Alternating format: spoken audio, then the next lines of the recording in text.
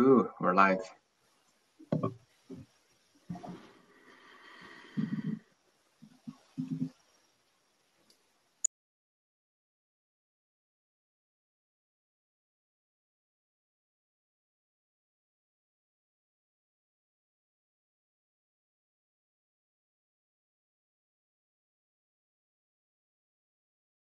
We're joining, popping up. Now we have 11 people there.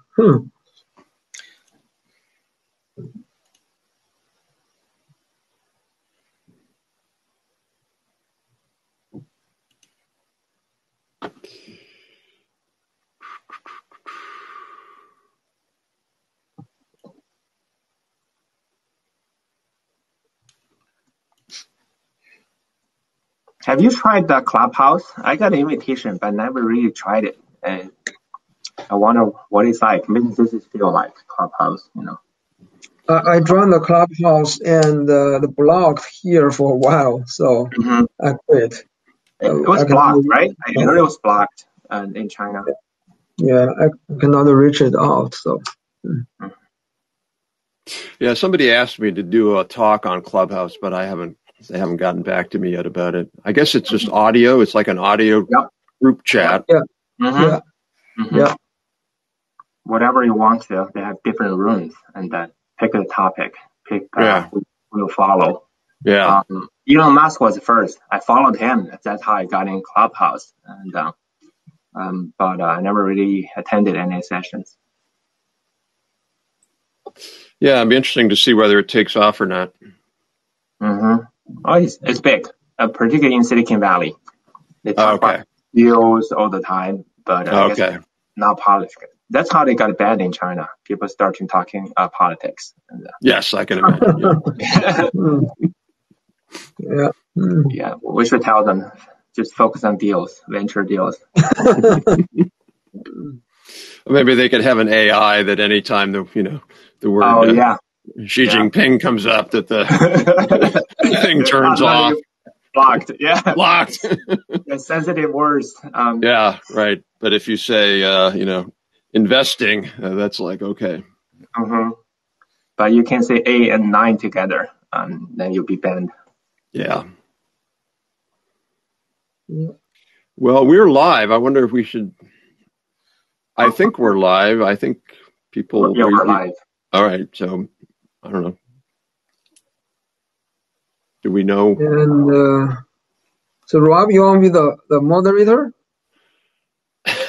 You're the moderator, so we can talk. Congratulations, David. You're the moderator now.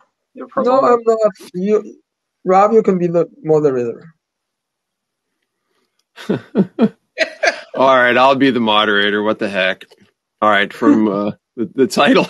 Good morning, or good afternoon, or good evening, everybody. Our real moderator somehow is not able to get on, so I will take over involuntarily until he joins us. So the session is U.S.-China relations from trade war to tech war, and I guess one question we can ask. It was interesting because I think there's an important core question here, which has come up recently, is what is the U.S. motivation here? And I think it really matters because it determines a lot of what China does in response. And I guess the question is the U.S. motivation to hold down China?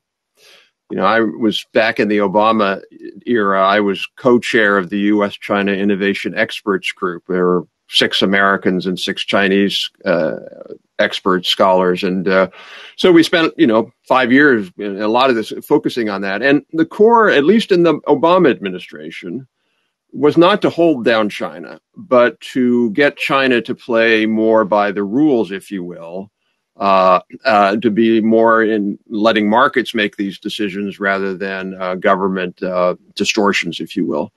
Now, you can argue, well, maybe Trump moved a little bit more towards holding down China. But at the end of the day, I don't think that's the core U.S. motivation. I think it's more about if we could have a level playing field and then China rises on its own naturally, if you will, or through its own entrepreneurial and business efforts.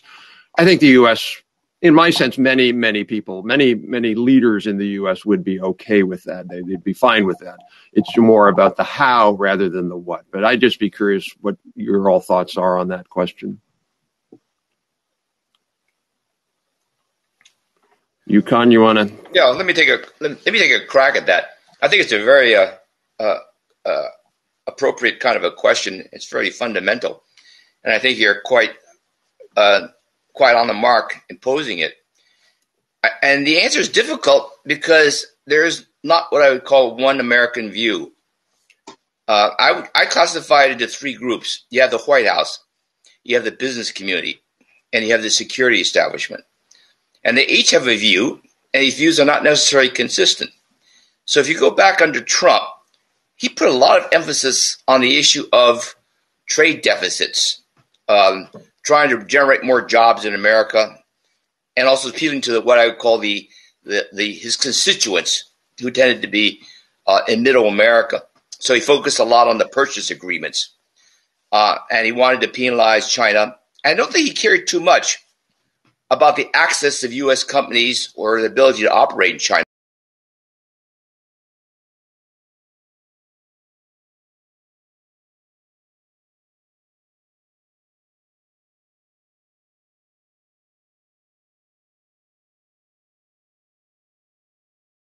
The sentiments like Buy America or trying to generate more jobs, although in theory those jobs could be both services and manufacturing. The focus is still a lot on manufacturing, which I think is a bit misguided because manufacturing jobs are a relatively small percentage of the jobs in the U.S. Then I think the business community, Rob, emphasizes what you just mentioned. They want a fair, level playing field. They don't want to be forced to transfer technology. They want to protect their intellectual property rights. And I think a lot of these concerns are legitimate. But you don't hear a lot of what I call ways of trying to deal with this. The British new bilateral trade investment treaty did address elements of this, but not all of them. Then you have what I call the security establishment. And I think they're really concerned about China becoming a more innovative and technological power and posing a threat to America's domination in this area. And they favor decoupling. And then if you think about it, the decoupling path is quite different from the business path. Business does not really want to decouple. They want to actually have better access, and they want to have fair access. And I think the security establishment view is sort of like became more dominant, mainly because U.S. public opinion of China became so negative. So now you have this kind of decoupling view, and you want to keep China away, and you want separate systems. And then if you think about it, that's really quite contrary to the business community. And there's also the broader political views which come out from the White House. So from a China perspective, they see these three constituents, they see three different messages, and then there's the general public, and they get different kinds of concerns and messages. And I think that's what you're seeing, Rob, a bit of a confusion out there. Yeah, no, Yukon, that was, I think, really good way to frame that, that there really are three camps. I think sometimes, to be simplified, American view of China tends to be oversimplified. We think the CCP is there's only one view in the Communist Party, and there are multiple views, obviously. And the same thing, I think China tends to think we only have one view, and there's multiple different views. David, what's your view from the China side on this? How do you think kind of Chinese leaders think about this question about what U.S. is trying to do? Yeah. So, Rob, a few hours later, one day later, the two top leaders from China, from the U.S., they will have a meeting in the Anchorage, right? It's Alaska, somewhere. Yeah. So hopefully they can solve the problem. But I don't know. Yeah. No, we need to talk, right? So, and but a lot of the opinions here, a lot of the opinions from different levels, from the leaders, it's the one, and from people here is different. But some common thoughts from here is like this. So the U.S. the technology is very developed, but China technology is not much behind. It's behind. Someone said it's 5 years, someone 10 years, or even 30 years. Whatever is much behind. So that's why the China the government and also the enterprises, the private and state-owned companies, they try to invest more R&D because there's a behind, right? So, and what kind of behind? So that we can see the different layers. So for the core technology, like CPU, right? Like the IC chips, and some like engines, right? This is the airplane engines. So the China much behind with core technology. And for the application, the side, this is like software, like application software, like financial software, like the government software, or a lot of application softwares. U.S. China is kind of the same. And another layer is like application areas. So now like a Tencent, right? Why? Because in China there's a huge market. There's 1.3 billion people. There's a lot of applications for the whatever the technology, the AI or the face recognition, a lot. So that's China is even have a better place than the U.S. So the three layers, and my opinion, so China has some kind of the advantage, and the U.S. has kind of the core advantage. And what's the conclusion? Conclusion is we need to collaborate together. So co-develop and make both can be developed at a different ways, right? So and also the benefit from different areas and benefit each other because we can match each other for some kind of areas where lack of development, and the U.S. they need a market. So that's the people from here, they are thinking about that way. Here, it's not we really want to go to the war, right? Nobody want to go to the war. I mean the fighting. Like even like a sensitive topic like Huawei or other companies. And so if they have a problem, or if they had a problem, we would do that through the business way, right? So cannot involve like a lot of political issues. So that's is a mainstream from here, I think. Okay. I think. Right. Great. Thank you, David. Jerry, you kind of have a foot in both camps, if you will, because you're in New York, but you also part of your firm's in Beijing, I believe, or China at least. Yep, Beijing. So you can see both sides, maybe certainly better than I can, and maybe David sort of maybe sees the China side. What's your take on that? This question. Yeah, I would say from a technology investor's perspective, I would like to see, a fair playground. And I mean, I'm more on the Trump's views. And I'm not holding down China. It's just like I want to play fair. And so it's fair to say, why is Facebook not allowed in China and the TikTok's allowed in the U.S.? And from the technology perspective, I would say just like fair competition would be suffice. Say, because Chinese government may not understand it's not the same thing to invest in nuclear strategy as then chips, and you can't really force the market to do it. And David mentioned Huawei. So for example, 5G technology, you can order the SOEs like China Mobile, China Unicom to adopt China-made standards. But you can force the private sector like Huawei. You had to develop the 5G technology, make it China standard. But you can't really force other countries, other carriers, other technology to adopt your standard, your technology. It's not that you had to compete in terms efficiency, cost, and in order to make it global like 6G, 7G standard. So I would say I like to see innovation encouraged, not forced. And central plant economy may not work in the technology sector. You just throw billions of dollars into it. It may not come to, patents or adoption. It's not there. And just waste of the resources. But we'll see. And I don't think from a technology perspective, investor perspective, that'll be efficient use of capital. Yeah, no, that's an interesting point. Let me also just talk to the audience here a bit. None of us were the moderators, they didn't tell us whatever. I see if somebody wants to join. My understanding is I don't think people can join as speakers, but if you have a question or a comment, just put it in the comment field, and I'll note it, and I'll read it out as we get there. So, yeah, I guess one of the things I'm always struck by when I was in China and I visit China is that I don't think China really understood. Well, maybe they understood and just ignored what the concerns are. I mean, you Jerry, you just mentioned some of the concerns. Yukon, you mentioned them. I mean, David, you mentioned, for example, jet engines, or even broader, planes that COMAC is developing, essentially the equivalent of 737, or chips.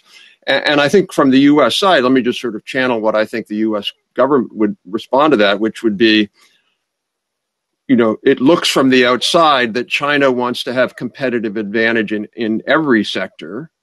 And then secondly, I don't think a lot of folks, maybe to Yukon's point, a lot of the national security folks might want to say, we don't want China to be developing these technologies.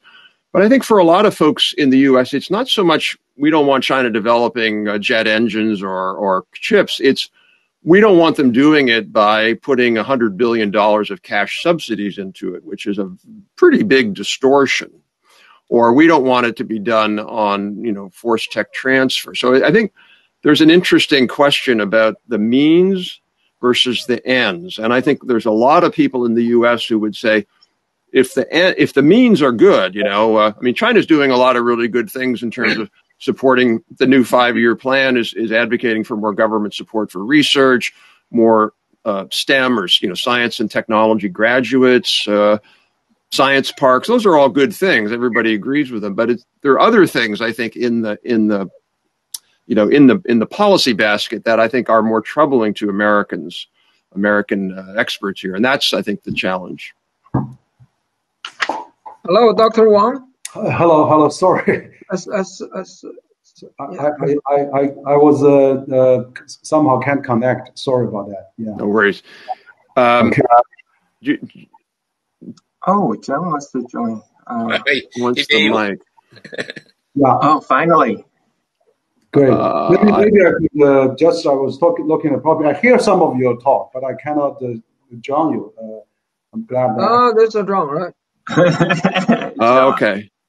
So, John, I've been taking over your role here, but I'm going to pass the gavel back to you. Rob, you carry on. I've been on for 10 minutes, but I had difficulty getting the video link. So you carry on. You're doing a great job. I'll pop in a couple of minutes. Okay. Okay. Henry, do you want to introduce yourself, by the way? Okay. Thank you. Thank you. Yeah. This is Henry Huiyao Wang. I'm the founder and the president of the Center for China and Globalization. Oh no! And there were jobs. We lost both. That's very strange. Okay. John's back in. All right, there. Yeah. Just keep going, Rob. Don't worry about us. We need to get some forced technology transfer. There we go. Other direction into my office. Oh, here we go. Wait a minute. Okay, somebody just approved Henry. Should be back. All right. With another proof. No, I cannot click. Yeah, they said approve, but doesn't work when I click. You see? Yeah. Oh, come on. Come on. We dropped them again. So I guess I don't know the way I look at. I want to go back to Yukon's point. There's the national security folks. They are going to have a tougher view. They're going to be wanting to do things that perhaps slow down China's technological advance. Although I have to say, it never made any sense to me what Trump was trying to do with Huawei, because I always felt that was just shooting ourselves in the foot. I don't know that we might be able to hurt Huawei in the handset business, but I never really believed we could hurt Huawei, or we could not. we could not kill Huawei in the 5G business. It's a different set of technologies that they have more access to. So I always felt that this notion of going after Huawei and trying to cripple this, it never made any sense. It wasn't to me targeted towards a particular goal, like, hey, don't manipulate standards or something like that. It was just, let's see if we can really hurt Huawei. But I think there is in the Biden administration, there will be a more strategic approach. And I guess I'd be curious to see, from both our colleagues here who are in China, what do you see as the sort of, now I know there's a lot of hurt feelings and, lack of trust from the last 4 years. I get that. But let's say we could kind of come back to that. We're all adults and the Biden team wants to negotiate. What kind of willingness do you see from the Chinese side for, real progress as opposed to, lip service progress on some of these? We all know what the core hot button issues are. David talked, Jerry talked about them, Yukon talked about them. So what are your thoughts there? But I don't know if I'm going to do this again. Maybe I could jump in. Thank you. I think this is great. I heard some of the talk. I think that, China is really willing to talk. I mean, we have now the official going to meet tomorrow, and we have phase one, which is doing still fine. And China has accelerated buying in the first 2 months of this month. And I think maybe we should continue phase one. And when they start talk about phase two, we should talk about those issues. I think China probably realizes now, data flow and things like that. Maybe we have a much higher standard now than used to, and I think that if Huawei and TikTok and Tencent, WeChat are all viewed as data company, then maybe there could be some reciprocal arrangement. Google, Facebook, Twitter could be also come to China as well. I would really think that. There's a huge, enormous opportunity for U.S. and China to work together on the technology side. And also, I think the decoupling is really hurting U.S. companies. I mean, semiconductor, there's a committee set it up on both countries. And also there's, U.S. General Chamber of Commerce just said, the trade war will cost them 0.5 up to 1% GDP loss of U.S. and several 100,000 jobs. And Amgen just released a report recently saying that, there's not many companies wants to really move back. And then they see China as a huge potential. So I think the digital economy as it is going, with 1 billion smartphone users. So I think that absolutely we need to really work very very hard together. I think Bob, you have been the leaders in the Silicon Valley should know this very well. I think China is now in the mood to talk. I mean, that's why last time in Alaska. Not in Hawaii, this time in Alaska, when President Trump took office, she took all the trouble to fly to Malago. I mean, China certainly wants to discuss those issues. I mean, as far as I can see. But I hope that if we really engage in talks, and the business community somehow is coming back a bit. I think now, with China economy still doing extremely well, and all the money are coming to China. And Chinese digital economy is already taking 38% of the Chinese GDP now, with Beijing, Shanghai, Guangzhou past 50%. There's enormous opportunity for U.S. Digital companies. So I think somehow we have to sort it out and not really decouple. Sure. Anybody, any other thoughts there? Okay.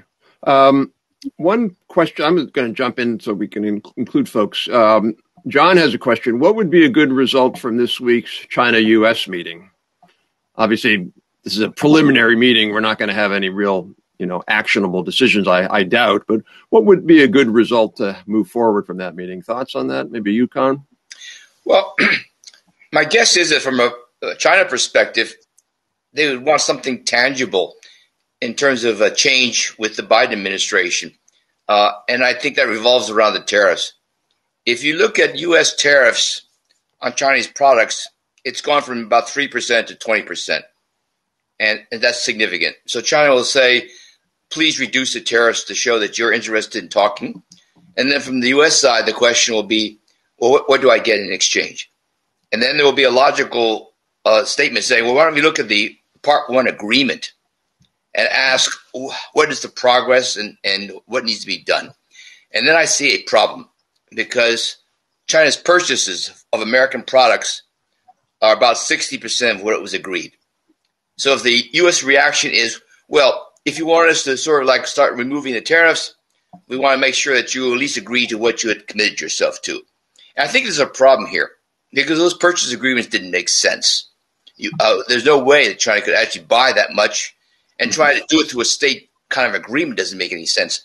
So I see a problem here in a political sense, that an objective set by the Trump administration focusing on the trade deficit and purchases is not really the issue.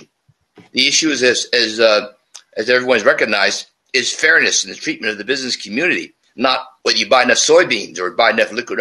So that's a problem, because you can't get past the first stage. The first stage being, you have tariffs on me, will you reduce it? And then from the U.S. side, well, how come you're not fulfilling your agreements? Then I think there's the next set of issues, which are very difficult to deal with. The sense of unfairness revolves a lot around what I call state subsidies and the role of state enterprises. And the problem here is you can't find a simple way of showing that China is committed to doing something significant.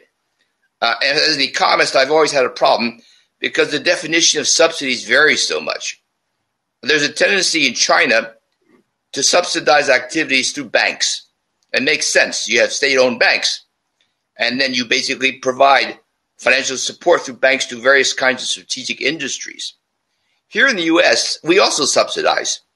We don't do it through the banks. We do it through the budget.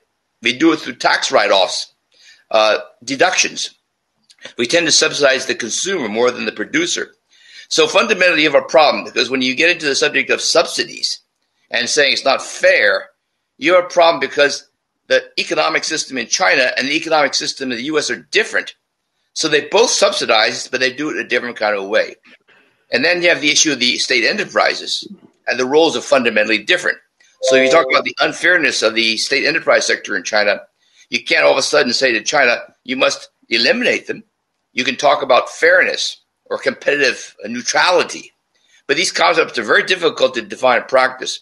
What I would actually say is the most practical thing to do is you go back to the recent investment agreement between Europe and China. It actually addresses some issues fairly well, some issues that has not really addressed. But you begin by saying, well, the agreements, China, that you've made with Europe, can we assume that we can reach the same agreements with the U.S.? And then can we agree upon the issues that therefore still need to be addressed in the coming period of time? And if we can agree on that, maybe there is some flexibility on this tariff issue. So that's how I would address it. Yeah, no, I'm curious what other people think. I just would have to say, though, I guess I kind of disagree with that framing. Under the sort of OECD definition of subsidies and the WTO definition of subsidies, subsidizing consumer demand is not a trade distortive thing, because the consumers can buy it from China or Canada or anywhere, U.S. I do think, though, now, and I also agree with you 100%. I think the whole trade phase one deal, buying things, I mean, that was largely about Trump getting the vote in the Midwest from agriculture. That's what it was. And so it made no sense. The issue is not the trade balance. The issue is much more about this fairness issue. In my view, though, China has never lived up to its obligations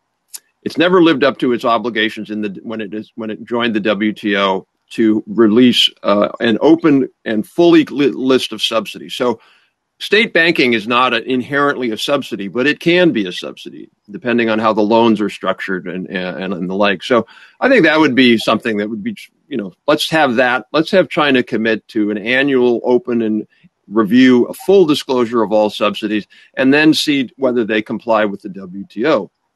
And I'd be curious with our two Chinese colleagues, what do you think of that? Do you think that's a good idea, and do you think it's possible? It's possible, but the time runs out, and I just two quick points. The first one, I agree. So we need behind the trade deficit, we have the different system, but how to do business in different systems. And the first point. So we probably started from a common interest, like climate change. We can talk. Now this U.S. China is almost equal. over there, the decoupling. And so we start from common interests that we talk, and then leave the difference away for a while. That's the first one. The second, the government keep talking, and the people, after the pandemic, we need more people exchange. So that's we can get back to the normal. In the last year or the last several years, China-U.S. is the relationship, not only the trade or tech war, it's just a relationship is going down a lot, right? So even, the last 30 years, I just saw the poll from the U.S. and there's the unfavorable to Chinese is 80% almost.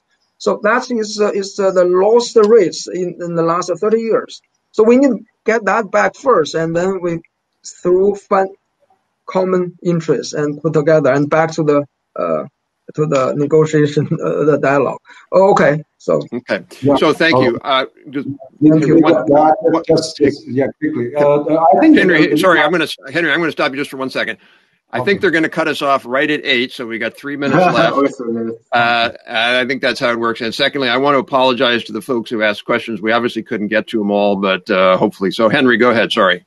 Yeah, sorry about that. Yeah, so I think the Alaska meeting is really to build up some dialogue. I think that is a really great step, and so seek the common ground and then minimize the differences. But I think there's a big changes that China recognized first time. Mr. Wang said at the NPC News conference that China recognized there's a competition.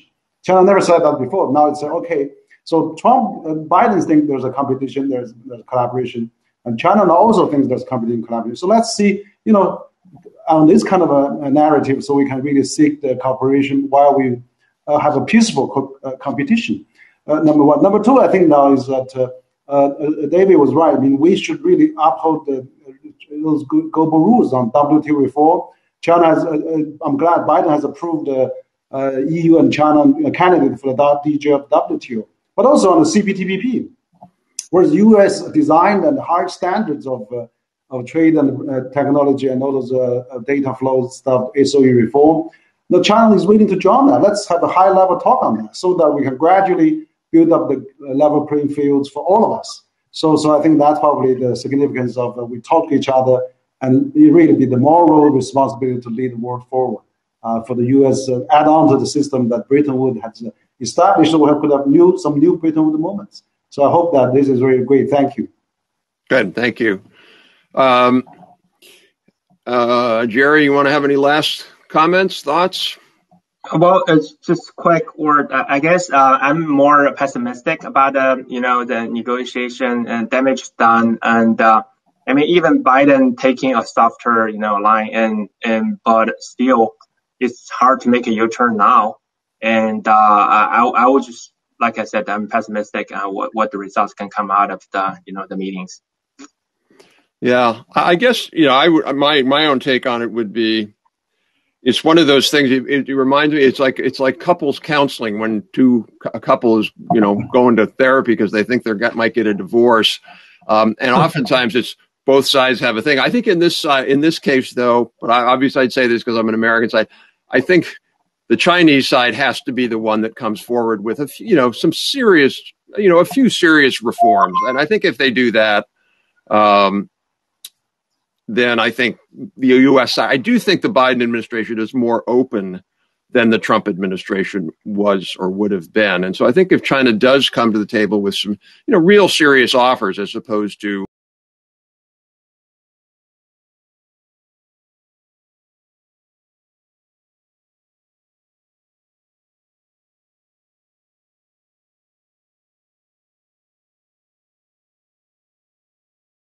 do we want to go another 5 minutes maybe, or should we wrap up? We lost David. We lost David. Okay. Let me just mention on this issue of having China offer something significant. If you go back a year